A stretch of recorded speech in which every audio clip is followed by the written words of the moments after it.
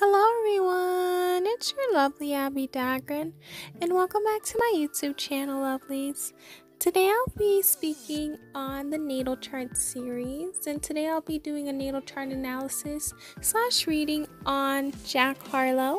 I'll be speaking on his characteristic traits as well as his personality traits. I'll be also speaking on how a lot of his placements have really helped his success. So please stay tuned for the rest of my video, lovelies. If you have not yet become a part of the Abbie Dagrin family, then this is your calling to do so. Please make sure you hit that subscribe button and that notification bell so you know when I upload videos on the daily. Also hit that like button because I know you guys will love this video. Also share this video with all your friends, your family members, your enemies, anyone in general who you know who would really love this video or this content, really likes Jack Harlow, and would really love this.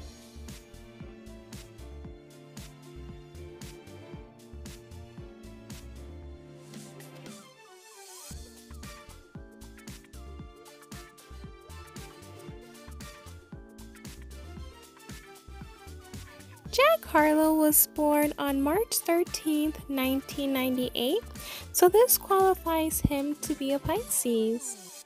Having this placement makes him very compassionate, so he has compassion for people or animals or anyone around him. He's very romantic, so he loves to do things for his partners that are very fun and interesting. He's very artistic, and this makes a lot of sense because he is a musician. He does a lot of music. He is intensely empathetic, so he's able to understand someone's pain and understand what they're going through. He's also very sensitive, and he just knows how to read people and understand people. Being intuitive is something that he truly is. He's very a dreamy person, and he loves to express himself through creative endeavors. So with these attributes, I really do believe that he really exemplifies and really represents Pisces in a great way.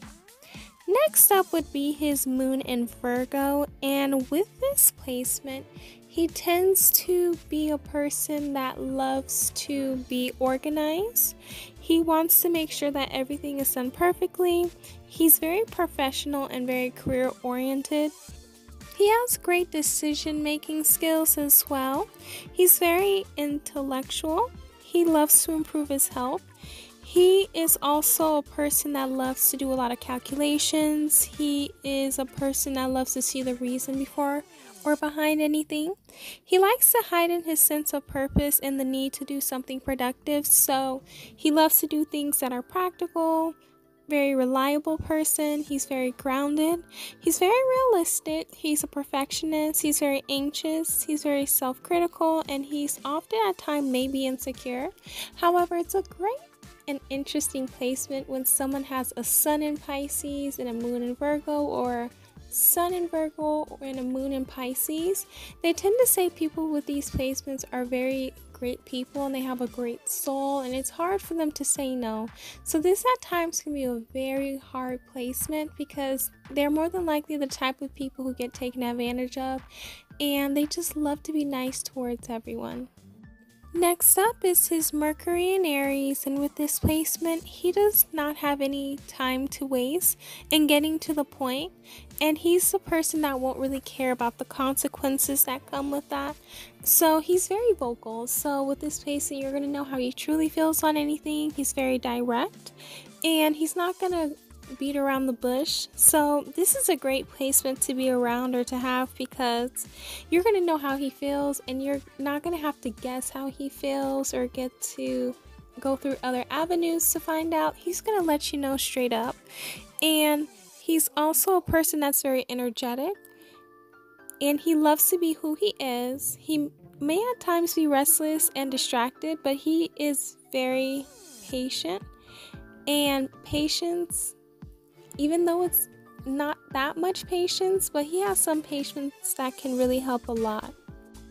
Next up is his Venus in Aquarius, and with this placement, he uses his intellectual prowess to show off for a significant other. So he's a person that's going to make sure that he shows off intellect in order for him to get in a relationship. He also wants in a relationship a friendship we just so happened to get married, but we were friends before being married. He wants common goals, so they have the same goals as he does. He wants a lot of freedom, and that's a vibe, and that's a trait that comes with Aquarius, having freedom. Individuality is something that he wants in himself and in his partner. He wants to be respected for that and seen for that. He wants a lot of excitement. He doesn't want a boring relationship, and this comes for every Venus Aquarius. They want to have fun in their relationship. So these are the traits of him in a relationship and what he wants.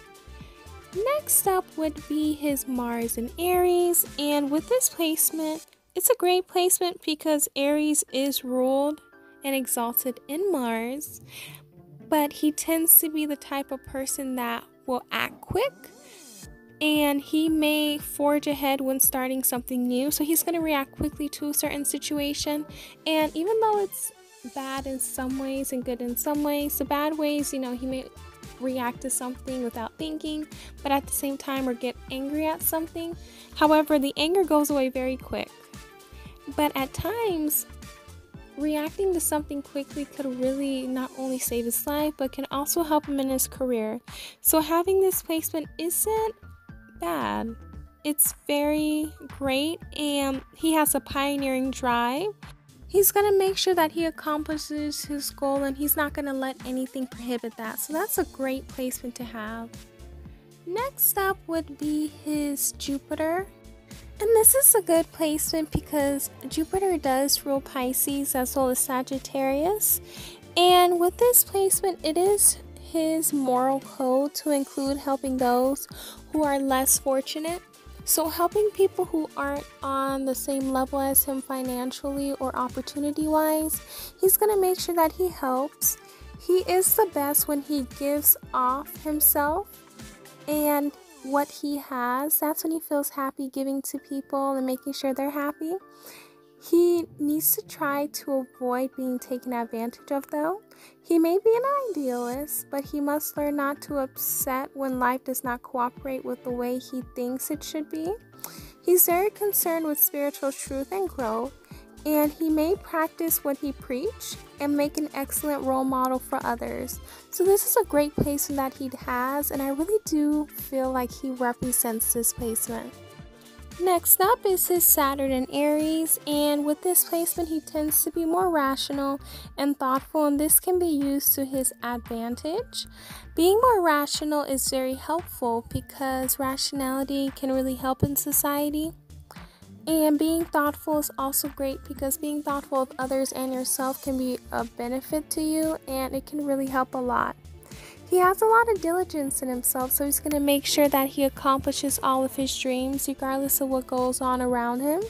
And that's something that comes with Aries vibes because they're going to keep working, or they're going to keep doing whatever they're going to do and never stop until they accomplish that goal. And having modesty is something that comes with this specific placement because they know what to do and when to do it. And even though at times they may have a little stubbornness or selfishness, his modesty and diligence really do overcome that. Next up is his Uranus in Aquarius, and this is a great placement because Uranus is ruled by Aquarius. And with this placement, he tends to be the type of person that loves to take up social causes and finds ways of solving complex issues such as poverty and injustice. And this is something that he does a lot because I do see him on social media talking about things that a lot of other people or celebrities would not talk about. He wants to make sure that he is a reformer at heart, and he wants to make a positive change in society that will not only benefit him but society as a whole. He is willing to devote his time and energy to see that they come about, especially if the proper group support and combined purpose of will can be found. And this is something that he really does exemplify. Next up is his Neptune in Aquarius, and this makes him have a stellium in Aquarius. Now with this placement, He also is going to have the reformer type of vibe. He's going to be able to find inspiration wherever he goes, and he's always thinking of ways to help society. So this also continues the vibe of the Uranus in Aquarius, and this is something that is great because people who have this placement tend to always improve society, and they are very interested in learning how to do that. They are the type of people that will be able to get recognition from generations after them because they know that anything that they create or anything that they champion or any cause that they talk about is going to help the future, and they make sure they're a part of that. And this is a very great placement to have as well. Next up is his Pluto in Sagittarius, and this makes sense because he is born between 1995 and 2008, which is Generation Z, and the things that they want is freedom, experimenting different things, exploring different things, and taking risks. They have a lot of optimism, and they have the thrill of living and possibilities. They are also the type of people that are always on the search to add wealth to their knowledge and for their enjoyment. They really do love to learn, and they love to be the type of people that change society in a positive way and just make sure that everyone has the freedom that they need, everyone is happy. Having this placement also makes him always reinvent himself, and this can be interesting and this can be hard, but a lot of people in this generation are able to do that and they benefit from that. Next is his North Node in Virgo, and in order for him to develop his hidden gifts and talents, he will need to develop the attributes of participation, bringing order to chaos, creating routines, focusing on the here and now, acting on feelings of compassion, being of service to others, analyzing and characterizing, gaining self-confidence through experience, moderation, taking risk in spite of fear, noticing and valuing details, accepting the reality of daily life, learning the way of the healer, helping others heal their pain and in turn heal your own, connecting to his inner perfection, pursuing life with clarity, learn to be modest, practical, and precise. Your talent is to make sense out of the chaos for himself and for others. So this is what he will need to attribute in order for him to get the gifts needed. Next up is his Chiron in Scorpio. And with this placement, he may have a great fear of passing away. And probably because he may have had experiences before him with someone in their family or a loved one passing away. That's something that may really affect him. He may also have the wound of feeling like people will betray him, probably because he's seen other people get betrayed or he himself got betrayed. So these are the wounds that he has. In order for him to heal it, he will need to know that it's okay to know that not everyone will hurt him, not everyone will do anything bad to him, and it's okay for him to be able to look at people and know that not everyone is the same, and try his best to know that in those situations he was not at fault. Next up would be his rising/ascendant in Gemini. With this placement, he loves to learn a lot. He may be restless and appears impatient at times. He has a talent with words. He has a bubbly side and a cool intellectual side as well. He appears very witty and charming. He may at times have a short attention span. He mimics others' personality traits or style. He doesn't like schedule, he kind of likes to go with the flow. He may be gifted with hands. He's a very social butterfly, and that is something that he really is. He's very sociable, he's very clever, he's very knowledgeable, he's very versatile, and that makes sense because it is a mutable sign. So that's something that he's usually going to be. He's very, very logical, he's very trendy. At times he may be two-faced, but he is a great person and he's very talkative.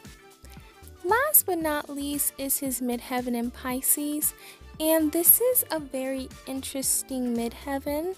With this midheaven, he tends to be in an occupation or go into something that is very spiritual, is very out of this world. So he may make his own occupation, but he is very artistic. So it makes sense why he's in the occupation that he's in, because he does have healing qualities with music. Music does heal a lot. So him getting into the music industry is great, because a lot of music, especially people who do have Pisces placement, do love to help with music. He tends to be very supernatural, very seductive. That's his public image. He tends to be impossibly to truly know. He is very mysterious, he's very artistic, and he's very benevolent. So this really does describe him a lot. That's all I have for you lovelies today in regards to Jack Harlow's natal chart. Please let me know in the comment section how you felt about it. Did you learn more about him? Did you get a better understanding as to who he is as a person? Please let me know all of this down below, and let me know who else you would want me to do a natal chart analysis on. Please hit that like button and share this video with all your friends. Also hit that subscribe button and hit that notification bell as well. And if you have not yet followed me on all my social media accounts and this is your time to do so, please make sure you follow me on Pinterest, Facebook, Instagram, Twitter, and Reddit under Abbie Dagrin, and under Snapchat Abbie Dagrin 88. Thank you guys so much for supporting me. I love you guys all from the bottom of my heart. Please know that you're loved and appreciated, and know that everything will happen for a reason, and I'm just very honored to know you guys. Bye, lovelies.